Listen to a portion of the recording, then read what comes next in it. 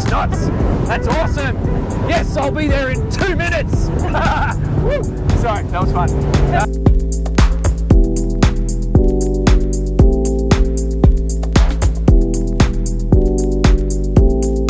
Yeah, you've got snacks down there. All right. The whole bed, you can have a nap. Quiet on set, please.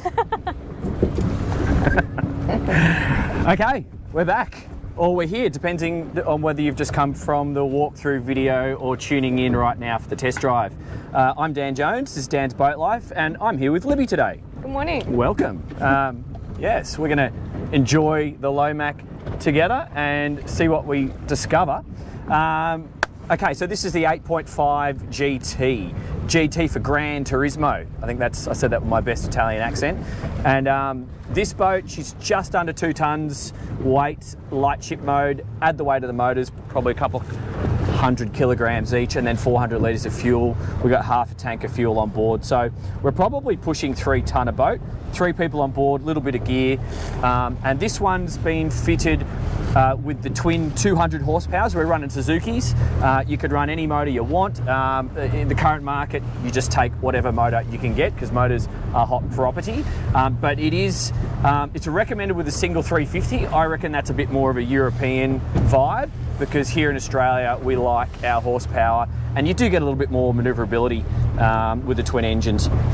So just quickly before we get going, we've got bow thruster operation here. I've got a little phone charging here, twin displays giving me my engine readout. So I've got revs, I've got speed over ground, fuel, and some other information just feeding out there. I've got electronic start stop here. I've got a chart plotter here, boat systems, throttle, which is on an angled base just here. So the helm position on this GT is quite comfortable. I'm standing at the moment. The wheel is a fixed wheel. This is a hydraulic, feels like a power assisted wheel, but I don't see why you'd want to angle that up because it makes more sense to drive it like that. So that feels good. And then if I was transitioning to a seating position. Hello kids. We're trying to film a video, can't you see? We're on YouTube. They're probably on TikTok. That's funny. So I don't know if does this feel, I think you'd need longer arms than me to, so I think this is for the big, tall, handsome Italian or Greek dudes. I have to stand in a box to drive this, so I have nothing to add. So I don't know if that's doable. So I personally don't feel like this is a boat that I would sit down and drive though. Like this just doesn't feel natural to me. I don't know. That makes more sense because this is going to be a bit of go fast, fun, active style of driving. I personally would want to be standing, and then really doesn't matter what height you are. If you've got a bit of a beer belly, you're still going to fit in behind here because you can got about that much space for your belly. So if let's face it, if you're above 5'8", this was the boat for you. It's okay to have a belly. This is the kind of boat you'd enjoy some sunshine and cold beers on, so I don't mind a little bit of a beer belly. And then how do you feel from a safety perspective? You've got a bit of lower back sort of support there and something to grab onto. Okay, so what I'll do, I'm going to get the boat going. I'm going to talk to you guys about what I experienced. Libby, just tell me if I'm going too fast or if I'm doing something scary. I've already lost my hat, so that's all right. Okay, all right. Now, I do have a safety strop here for an engine cut-off. This is something you would use on a boat like this, particularly if you didn't know what you were doing. I'm not going to use it because I feel like I know what I'm doing, but it is there, and this is a style of boat, being an open boat, low sides, that you may choose to connect that on and cut the motors if you go for a swim. So yeah, let's get the thing moving. 2,400 revs, sitting on 10 knots there. This isn't really a boat that you just plane around at slow speeds, you just get it up and moving, so I think we'll do that. I've got engine trim all the way down, and I'm just going to get the boat moving. Immediately I can feel it's very responsive, and I hope you guys can hear us. I got the fluffy thing on the microphone, so that's designed to hopefully cut out some of this wind noise, but we'll do our best today. I'm just sitting on 3,000 revs there. That's giving me a comfortable 20 knots cruising speed. I've got no bow raise on acceleration at that speed. I've got the engine trim all the way down, and this This is what it's all about. It is. This, you know, I've had a dream or a desire this summer to be like those Greek or Italian heavily tan dudes, just cruising around in my Speedos. Italian. Italian. Okay, we're an Italian boat, but this is what I'm visualising. I feel like I could do it on this boat. I could be that dude in my Speedos, shirt open, just having a coffee. Do you have your Speedos on? Yeah, oh, well, I've got my Speedos actually. I wasn't sure if I was change? going to have a swim later on. Having a coffee, getting a cross on. That's the way to do it. So yeah, back to the drive.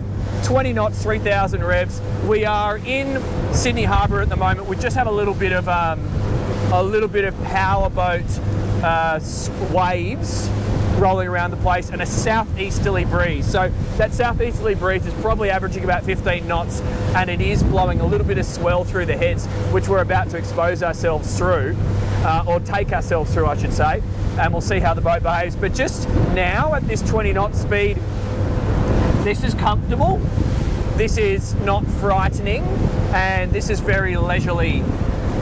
Would you agree? It's very leisurely. Like, yeah. like it's not giving me. This is cruise mode. Yeah. It's not sports mode yet. Well, you know how some boats at some speeds it does feel like, oh, I should hang on. Is this? It's got a lot of grip. Yeah. So it feels stable. Like, I don't know exactly what the dead rise is on this boat. It looks like about 20 degrees-ish, but it's maybe more. It's carrying its V all the way to the back of the boat, and it's got quite a nice amount of V, and the tubes are raised at the bow, so when we hit the waves, at the moment there's no contact with tubes. You can just feel that hull doing its thing. So I'm just going to wind the speed up a little bit now that we're crossing the harbour. We're all clear of traffic. So that's 3,700 revs. I'm going to give, whoa, she really picks up there. So we're just straight away doing 27 knots, 26, 27 knots there. And I'm just giving the engines a little trim up, and that's given us another knot in speed. So this feels like your cruise speed. This feels like the cruise speed. So we'd have no bow raise to speak of, so I've really got no loss of visibility. This little windscreen it gives you a little bit of protection, not much. It's really more about the look of the boat, I think. I suppose you could duck down if you had cold air in your face and you didn't want to get crying eyes. That's about it. This is more of a feel the air, feel the experience kind of boat. So here we go. We're going to go into, well, I'm exiting the harbour and we're about to expose ourselves to some ocean swell. I'm not going to increase over that 27 knot speed range just yet, and I've got some flashing lights on a boat up ahead, so I just got to make sure I don't get mixed up in whatever's going on over there. That looks like the police or waterways. So I'll wind the speed down. I came in at 28 knots and we'll just go to 24. And now I'm just going to trim the engines down. We don't have trim tabs on this boat because it's got the tubes give you all the stabilisation. And I've got one guy on a kayak. I'm going to go that way. There we go. He's got the police boat. Yep. There we go. Okay, so now we're into the ocean swell. I got a couple of surf waves rolling around the point here and copped one in my face, but that was my fault. I was trying to avoid the rescue boat because they are just there. And doing that at a moderate speed of about 17 knots. Let's actually go into those waves. We've just finished the drone shoot and the wind has picked up moderately. And I'm in a little surf zone just here, so I'll actually slow it down. And now let's go across the waves. So I'm not exactly following the same track that we had on the drone because of that police boat, but that's okay. Because of these low sides, I think any rib like this, if you really belted it across, what we have here was probably about 1 metre to 1.5 metres of rolling rolling ocean swell and some surf break just there. You'd probably get a bit of spray over the side, so I'm just avoiding that by backing off the pace. Thanks. And now I'm going to drive down the waves.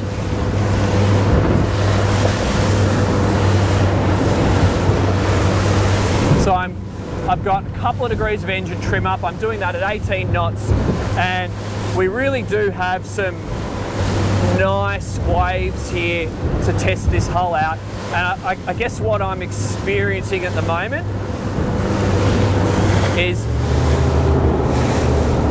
plenty of power to get yourself up and over a wave. You know, the power to weight ratio on this thing is awesome, and because that front tube is raised somewhat, you really could belt this thing across the waves, which I'm not going to do right now because Libby's got a dry shirt on. let's not scare everyone, because these boats are all about being social. It's about taking your friends out, and I think you just want to, as much as we love to belt them around and have a good time, if you do that off the bat with all your friends who aren't used to or interested or knowledgeable about boating, you're probably just going to scare the pants off them, and they won't come out with you again. So, you know, just be a little bit sensible. We're just cruising along there at 21 knots. I haven't changed the engine trim, and you can probably, hopefully this is coming up in the camera, we're going up and down a couple of meters here through some of these waves. This is comfortable. You know, I could actually just, how do you feel? Yeah, I know, I still wouldn't sit down. I like this standing position. My visibility is excellent. You know, we've got kayakers, we've got boats.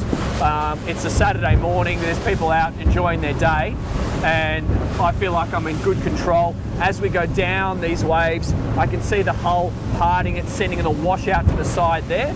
So I think if we really were gunning this thing across rough conditions, we would chuck a little bit of water into the back of the boat.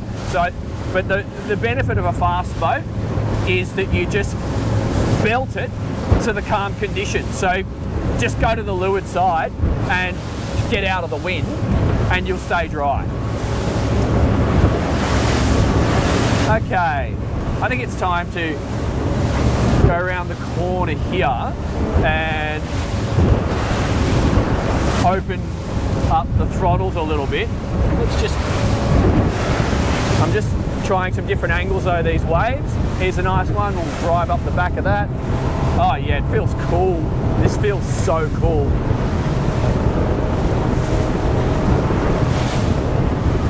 Yeah, so anywhere in that 21 to 27 knot speed range, going down swell, the boat's very comfortable. I've got a Sunseeker 60 just kicking off some steep waves to my starboard side, so I'm going to go into them. I'm going to, oh, that's really big, so I'm going to slow right down for that, because I don't want to launch the boat.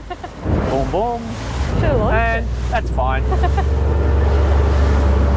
I'm sure we could go faster, but these aren't my boats. I don't really want to go getting airborne on someone else's boat. So that's fine. We didn't get any waves over the bow. That was safe. As I was saying, 21 to 27 knots, down swell, down waves, across the waves or into it. If you're going into it, you're really going to do, if it's rough, 18 knots, I reckon. And in the flat stuff, let's see. Okay, we're building 27, 28, 29, 31 knots, 4,900 revs. Give it a little bit of trim here, 5,100. Give it more trim, 5,200. I'm not even at wide open. Here we go, wide open now. I'm just going in a straight line, 43 knots and climbing, 45 knots. She moves. Oh yeah, 46 knots. That's awesome. Yes, I'll be there in 2 minutes. Woo. Sorry, that was fun. Okay, so she's got plenty of get up and go, and let's just do a couple of sensible turns. A little bit of powerboat wash here. That's moderate. Choppity chop. Fine. Dry. I feel good there. And we'll just do some gradual turns. Wow, this thing's got some pace. A couple of 200s. So power to weight ratio is excellent. Just visibility is unbeatable. I mean, on a boat like this, you would expect that. So, you know, if you were doing water sports, if you were doing tender operation to your big boat, this is going to work really well because you can see all points. Obviously, it's a rib. You don't have anything to damage the other boat on going through those waves. transiting between the shore and the big boat, well, you can do that pretty quickly. And oh yeah. Oh, I think we've found the boat's sweet spot. Like water toys. Yeah. Adventure. Like, go to the mothership, get out all your toys, have a few sherbets, and go and have fun. Like Sherbets? What's champagne. a sherbet? Oh. No one calls them that in Australia. Oh, okay. Except for Jam Boy. I think, did I just make that up for myself? I don't know, I'm from New Zealand. Okay. Sherbets, alright.